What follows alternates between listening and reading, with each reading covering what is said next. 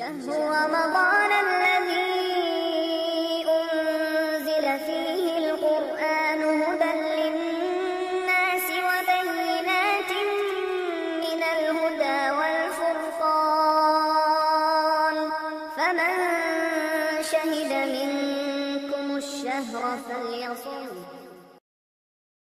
নাহমাদুহু ওয়া নুসাল্লি আলা রাসূলিল কারীম আম্মা বাদ। প্রিয় দিনী ভাই বন্ধুগণ, আজকের প্রশ্নোত্তর পর্বে সর্বপ্রথম প্রশ্নের উত্তর যার হবে তিনি হলেন আব্দুল কাইয়ুম ভাই ওমান থেকে।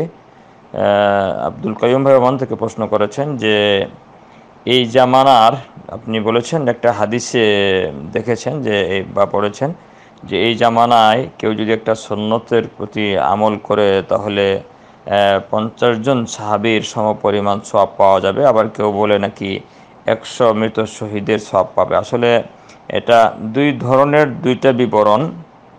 যেটা বলা হয়েছে যে কেউ যদি এই জামানায়, নির্দিষ্ট করে এই জামানা বলা নেই, এমন একটা সময় আসবে ইন্দা ফাসাদিন নাস অথবা ইন্দা ফাসাদে উম্মতি, অর্থাৎ উম্মতের ফিতনা ফাসাদের সময়, যখন ব্যাপকভাবে চতুর্দিকে ফিতনা ছেয়ে যাবে, ফিতনার বন্যা বয়ে যাবে, সেই সময় মানুষ কেউ যদি একটা সুন্নতকে আঁকড়ে ধরে বা পালন করে তাহলে তার বদলা যে আজরু শাহিদিন, একটা শহীদের সমান সব।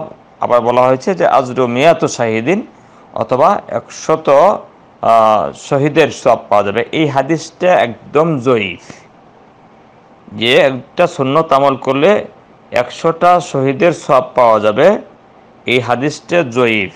যেটা হাদিস সহি হাদিস দ্বারা প্রমাণিত সেটা হলো যে আল্লাহ রাসূল সাল্লাল্লাহু আলাইহি ওয়াসাল্লাম বলেছেন যে ইন্না মিন ওয়ারাইকুম আইয়ামুস সাবরি লিতামাসসুকি ফিহিন্না ইয়াউমা ইদিন বিমা আনতুম আলাইহি আজরুন 50 মিনকুম ক্বালু ইয়া নাবিয়াল্লাহ আও মিনহুম ক্বালা বাল মিনকুম। যে এই হাদিসটা হলো সহি। এখানে এই হাদিসের অর্থ হলো যে আল্লাহ রাসূল সাল্লাল্লাহু আলাইহি সাল্লাম বলেছেন যে তোমাদের পরবর্তীতে এমন একটা সময় আসবে যে সময় দিনকে আঁকড়ে ধরাটা, যেমন তোমরা আজকে আঁকড়ে ধরছ, যে ওই সময় যদি কেউ দিনের উপরে থাকে, দিনের আহকামগুলি মেনে চলে, তাহলে তোমাদের এই সময়কার 50 জন সাহাবীর সমপরিমাণ সওয়াব পাবে সে একা। তা সাহাবায়ে কেরামগণ বললেন যে ইয়া নবী আল্লাহ আও মিনহুম, নাকি ওই সময়ের তাদের 50 জন?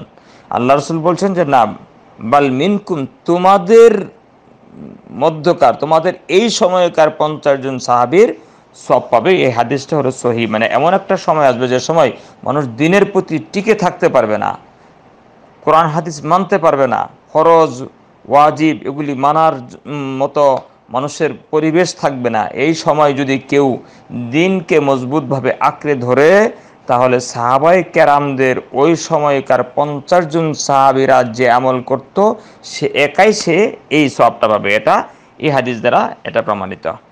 কিন্তু একটা সুন্নত পালন করলে 100টা শহীদের সওয়াব পাবে, এই বিষয়ের দলিল হলো দুর্বল বা জয়ীফ। সাল্লাল্লাহু আলা নবিয়িনা মুহাম্মদ।